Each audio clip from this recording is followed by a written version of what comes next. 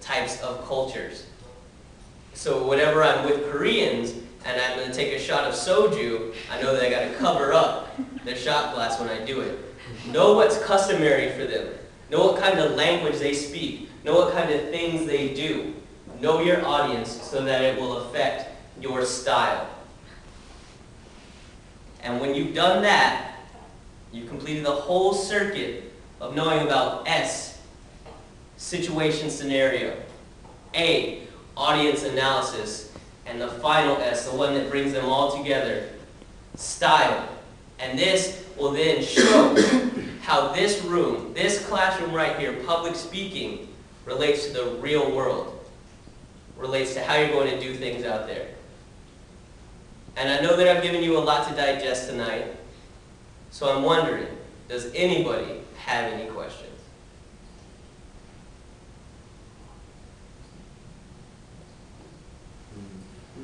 Can you repeat what the ADAPT stands for?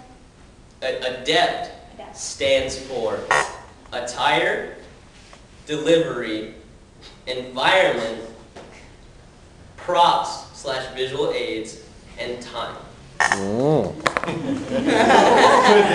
Being conscious of the audience that I'm in front of, college students, late at night, being conscious of how much time I have, I know y'all like getting out of here early. I'll take a few more questions. They're very important. Otherwise, please come ask me. But I'm sure if you have a question, somebody else probably has the same question. What are some topics people have done in the past?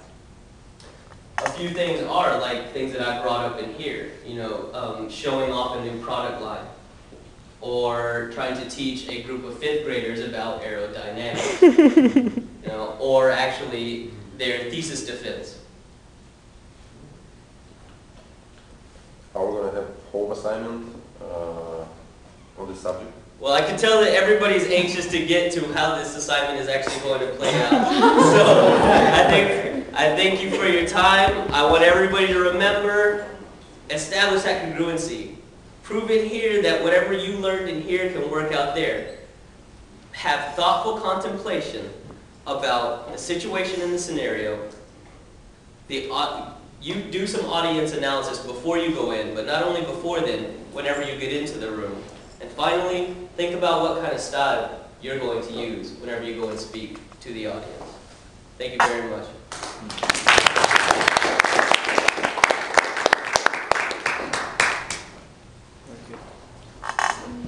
Thank you, Adrian.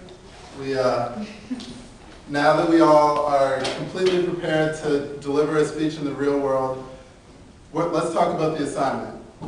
Last week, all of us, the tutors, gave you guys an objective. We wanted all of you to convince us to do something, to change our minds about a specific topic.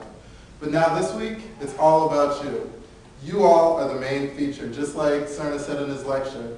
And what that means is that this week, you all will choose the objective. This week, the objective is key because you have to choose something that will work for you and that you feel comfortable doing. And the objective will play a huge role in the way that all of you construct your speeches.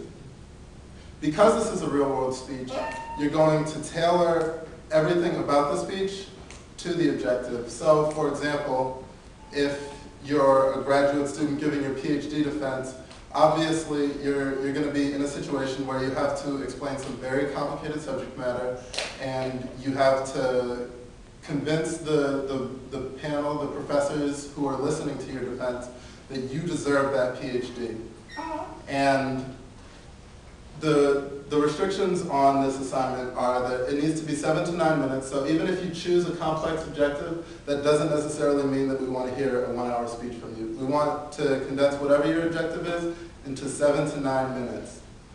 However, and like I said, you can choose the audience, but to an extent, you have to make it accessible for everyone. So even if you are that PhD student giving your final thesis defense and you're in a room with professors who have been studying your subject material for 20 plus years, you still have to make the material accessible enough that at least the tutors can understand it. So if nothing else, we have to be able to understand what we're talking about. And I know it can be challenging sometimes, but That's one of the key points that we want to focus on, because even we don't want people to come in with topics that include a whole lot of jargon, a whole lot of real esoteric material that people have trouble understanding, because we want to be able to give you feedback that's relevant and feedback that will help you all to become better public speakers. And finally, and one of the biggest keys to this speech is time. Just like Adrian mentioned, time is a huge part